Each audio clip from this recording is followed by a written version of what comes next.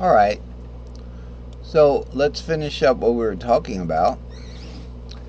With the E caged, the E cross A cross C cage, alright, and that's also pentatonic.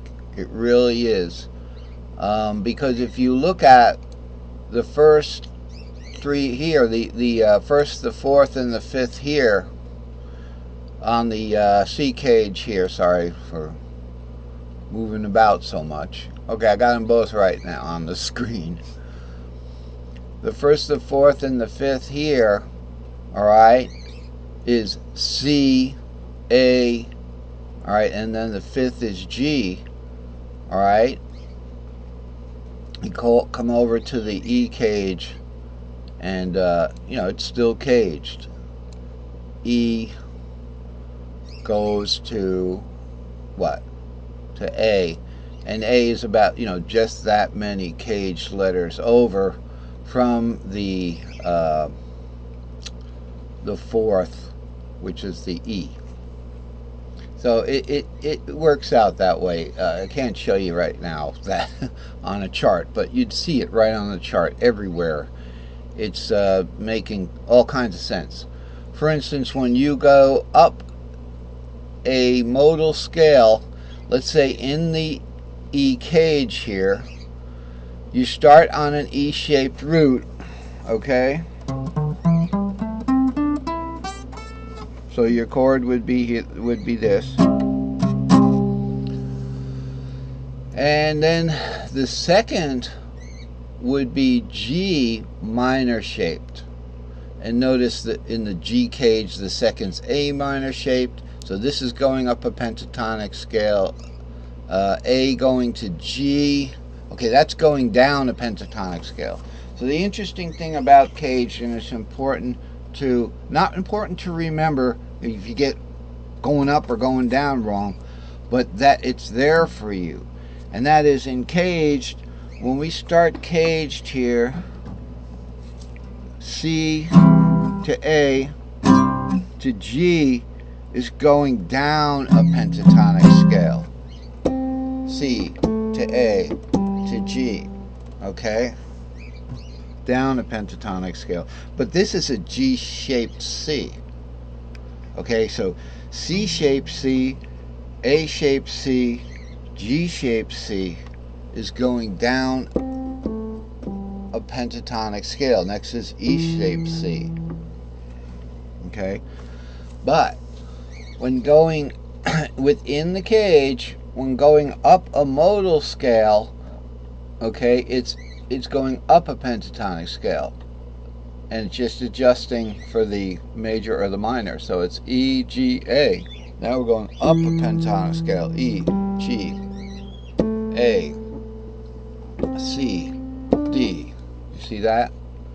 E, G, A, C, D. Now you see the AA there? That's important. It's still, you know, keeping within the bounds, and that's kind of thing that's going on right here. Is a half step there.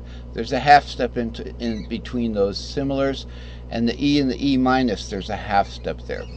Well, I'll move along because I want to show you some really cool stuff that has that I figured out, and sometimes it's not easy, you know. Sometimes, you know, it just dawns on me, and it's easy music, but it's hard to get up out of bed and make a chart or something, or play it, you know, or just go through it in my head, you know. So we have the two cages that are the Locrian is kind of like part of an expanded Ionian pentatonic. Okay, because it goes to the third there, right? So it's root 2, 3, 4, 6 root. Okay, that 3, 4, 6 root's an S2L there. It starts on the top of an S3S 7R root. Okay, do we do an S2L there? And then what are we going to build on top of an S2L? Once again, we're going to build an S3L here. 2, 3, 4, 2, 3, 4. The 5, 6 warps over. and then we just do the 7R2 on top, characteristic of what cage is that? What cage is that when you have this here and like that there? That's an easy one. It should be an easy one. I'm not seeing it right now.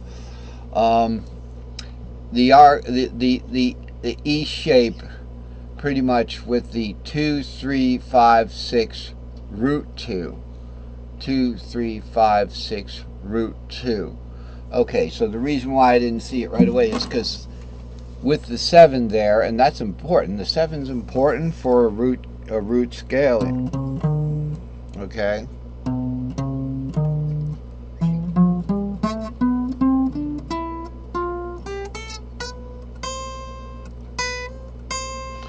You know, to get that scale. Otherwise, it's just pentatonic. Warp over for these top 2 guys in this. Alright, so that's the 2 cages. We got into it with them, with the Locrian and the Lydian cage. It's not a really big expansion like substituting the 7 for the R, and then for the 3rd substituting a 2, and then for the let's see, for the 5th substituting a 4. That would be like 7, 2, 4. That's a really big cage expansion, right? We're not doing that. Not talking about that. I'm just talking about when you've got the capo or the fret nut when you're down there, you definitely want to be aware that you want to use this kind of a pattern if you're down near the fret nut there. So the 3, let's say I'm starting for the 3, although we usually don't want to start from the 3 to demonstrate the usefulness of this pattern as opposed to this one, right? Just as opposed to a regular old, there it is, a regular old short barred pattern stack. Alright, where we would start on the 3rd there. I'll just take this off because you have to be able to bar this because you're going to go lower than. And then just up again, we're just going to run out of strings, you know. But the important thing to remember about the pattern stack is you could start it anywhere. So start on 5, 6. I mean, I'm going to start on the G because I like to play in C. It's quicker for me.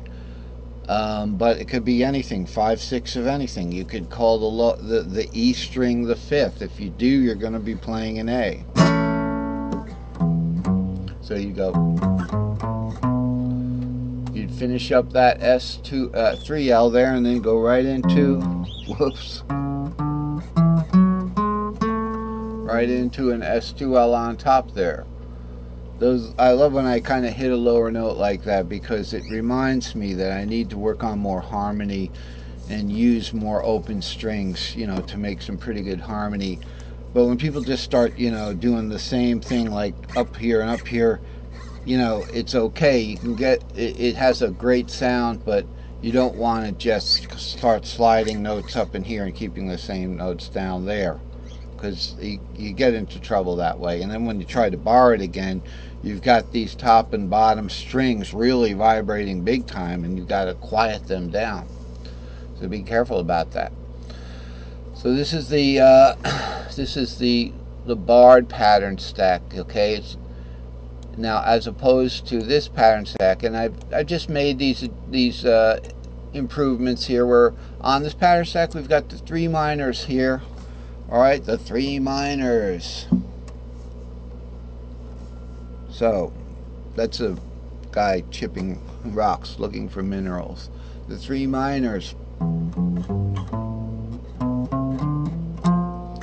So the Phrygian, and then if you start on the 6th, you get the Aeolian. We talked about that. So let's move on from there, and then you get into this pattern, which only goes to the right. So that's just an adjustment I made on this description of grouping these, essentially those scales. All right, and so